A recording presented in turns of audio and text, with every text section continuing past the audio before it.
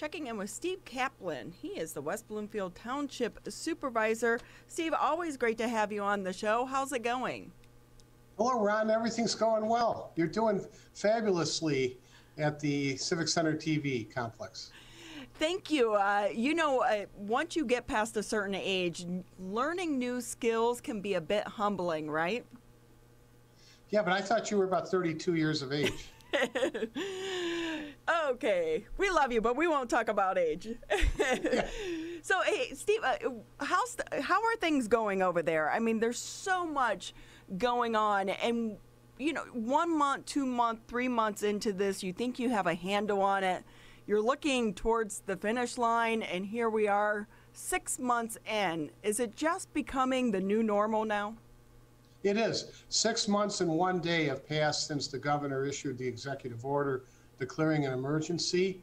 And Rhonda, for many of us, perhaps you too, it's difficult to remember life before the coronavirus. I never want to forget life prior to COVID-19 because I miss people. I miss seeing people smile. I miss their reactions. Although some of the masks have gotten pretty creative by now. So that is, I guess, a good thing, right? Yes, very much so. So a committee was formed, which included our fire chief and police chief and several staff members and board members. And we think that we are providing maximum protection to staff, visitors, contractors, anyone visiting town hall. We have the plexiglass, 6-foot social distancing. Everybody has to wear a mask. We have soap available or sanitizing fluid for people to wash their hands. And you'll be pleased to know that at most we've had one person at town hall consisting of 91 employees who tested positive, and that person recovered. Everybody else was tested and nobody contracted the virus. So we're pleased because we, like everybody else, want to promote health. We want our staff, we want our residents to be as healthy and safe as possible. It's good to hear that everyone is staying safe and healthy over there. Steve, I will say one of the things I've enjoyed coming out of this, I know Zoom meetings can be difficult to navigate, especially on a larger platform, but as a regular person, it's been nice to not have to actually go to City Hall or to plan something into your schedule. You can just kind of dip in and dip out of some of these meetings. Do you think that's going to stick around post-pandemic? I do, and my prior career as a trial lawyer, attorneys would be required to appear in court for even a pre-trial or even to adjourn a case. Now, many judges are presenting over proceedings by way of Zoom, and attorneys are working from their offices. I think that will continue even when this virus is vanquished. I think you're going to find that pre-trials and even some hearings will be conducted without the attorneys being required to appear in court. And that's going to hurt the clothing manufacturers because the attorneys don't have to dress up in suits the way they did. Of course, they should have a shirt and tie. I will say I haven't been to the dry cleaner in quite some time. I know, I heard about that, and he's considering going out of business, not having your business. Well, we had a hefty dry cleaning bill, I will say that. It will be interesting, I think, especially in the courts, to see how they continue this, even more so on the federal court level, in which they don't allow cameras in the courtroom. So that will be an interesting thing to see what develops post-COVID-19. Let's hope there is a post-COVID-19. I know you guys have a big event coming up, the Household Hazardous Waste event. Fill us in on when that is and what it is. And I know it's extremely popular and probably even more so this year because people have been cleaning out their garages and their basements. 20 years ago in 2001, West Bloomfield Township hosted its first Household Hazardous Waste Day. For 20 consecutive years, we have presided over this event. It's a wonderful event, Rhonda. It's really a testament to our residents because we have approximately 1,400 visitors to Town Hall during a Saturday HHW event, and our residents do care. They want green, they want a safe community, they don't want landfills filled with all kinds of hazardous waste. Think about it, Rhonda, that a typical resident might wait in line for 20 minutes and then another 15 minutes before he or she leaves the premises after depositing the batteries and paint and other household hazardous matters. That's a commitment, 35 to 40 minutes, but they do it because they care about our community. And I think that's one of the draws of West Bloomfield Township, that we're environmentally sensitive, and we have 28 lakes and maybe 500 ponds and thousands of trees. So the Household Hazardous Waste Day is scheduled for this Friday, 1 to 7, and this Saturday, the 26th of September, from 9 to 2. Now, normally we only have this on Saturday, but because we had to cancel the event in May, Rhonda, we scheduled 2 days, Friday and Saturday. Steve Kaplan joining us. He is the supervisor of West Bloomfield Township with us today on the Oakland County MegaCast. So with this event going on, it is an outdoor event, but it is something that requires a fair amount of interaction between the public and the vendors on site. How will this year's Household Hazardous Waste event be different from those in the past, making up, of course, for COVID-19 being a key factor? Good question, Tyler. And I think the typical resident will not notice any difference, because even in our prior 19 years, the homeowner remained in the car and volunteers would remove the paint from the truck or the TV from the back seat, or for shredding purposes, Tyler, the motorist would drive over to the shredding area and the boxes would be removed by the volunteers. So that part won't be different. What will vary, Tyler, and I know you've probably attended some of these, all of our staff will be wearing masks. And by the way, we'll have 30 people working at this event from Town Hall, essentially volunteers. But then there's a company called US Ecology, and they staff the event. There might be 20 paid staff for the day through US Ecology that provides the services. So you will see all of us wearing masks. We'll probably stay, we will remain more than 6 feet from you. If you're driving a car, we'll be back away from you. But beyond that, it'll be the every day or every year Household Hazardous Waste event.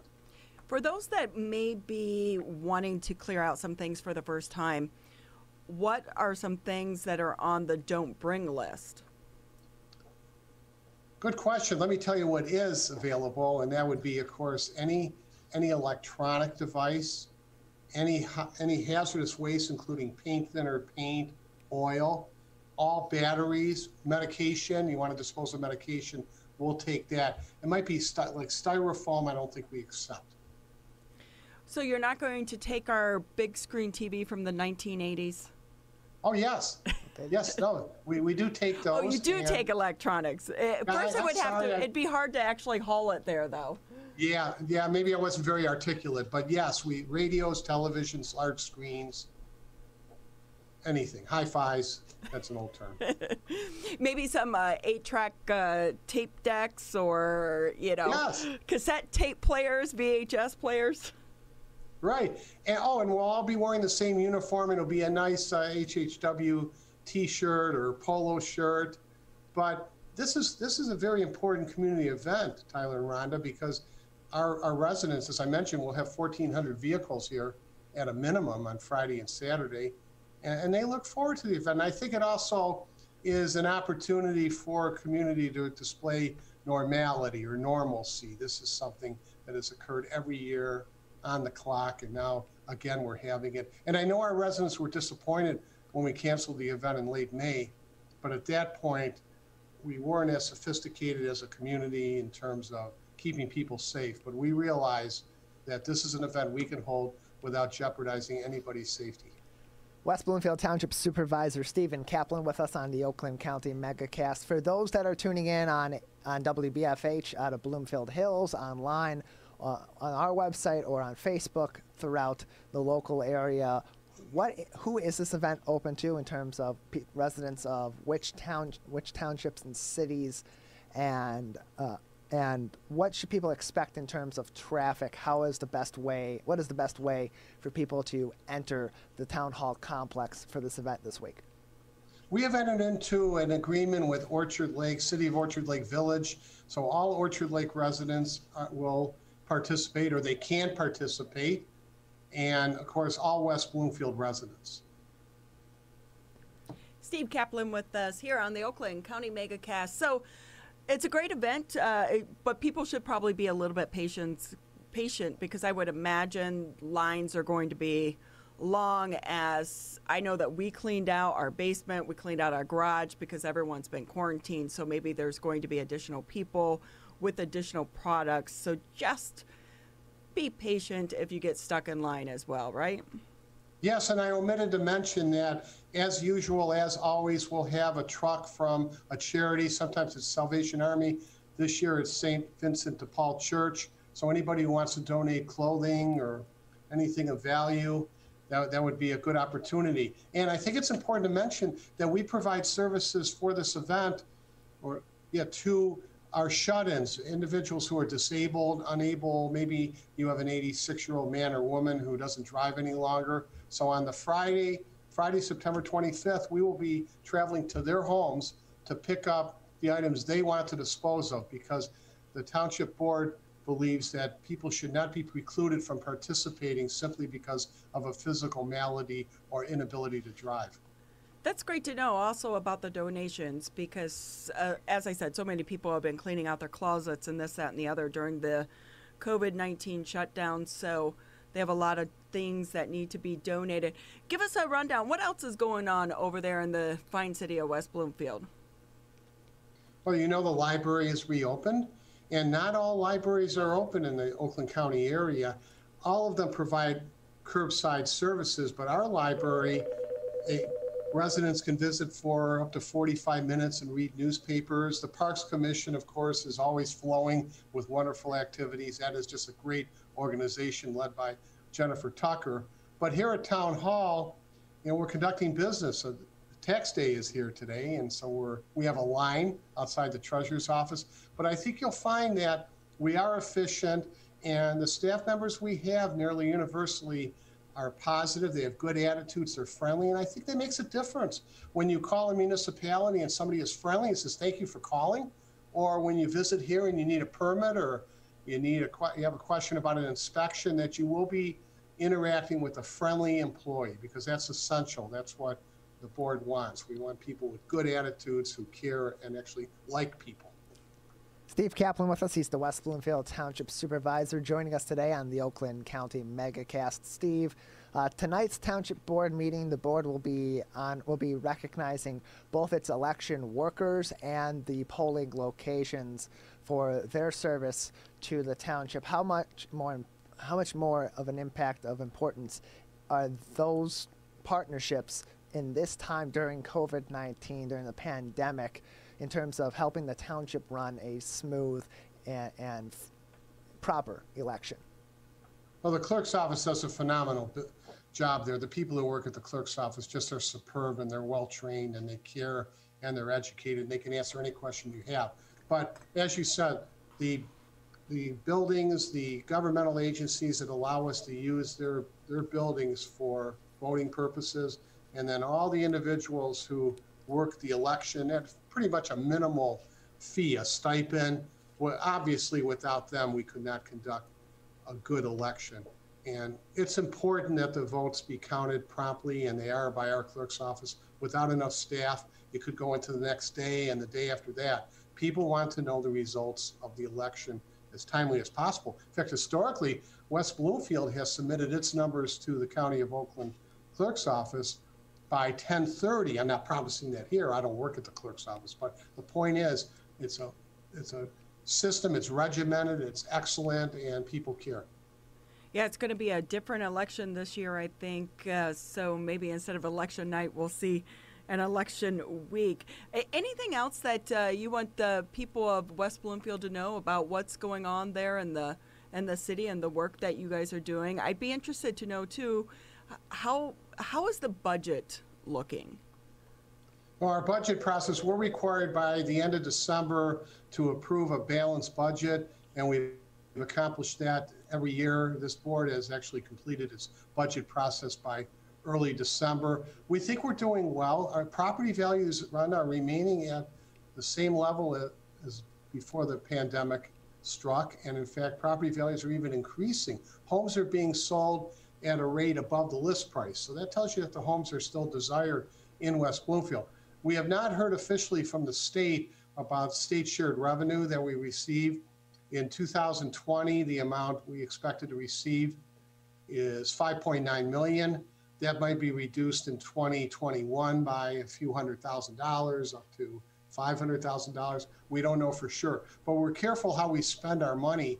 And at the end of the year, Rhonda, we usually do not spend as much as we anticipated. So West Bloomfield voters and residents do not have to worry about layoffs here or reduction in services. We've been conservative in allocating funds and actually the actual expenditure of funds. That is so good to know. Anything else before we let you go here on the MegaCast? No, but thank you so much for the good work all of you do at Civic Center TV. No, thanks for allowing us to do it. And I think this is a great platform, being able to share information with the community in a longer style format so they can hear directly from people such as yourself what is going on in their own backyard. And so we appreciate the support from all of the communities to allow us to provide this service.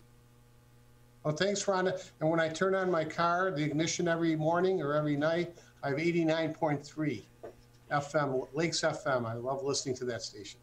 Well, that's great. And be sure to tune in Friday night as Tyler and Dave hit the airwaves and they start back with high school football. Oh, wonderful. Well, thanks very much, Rhonda and Tyler.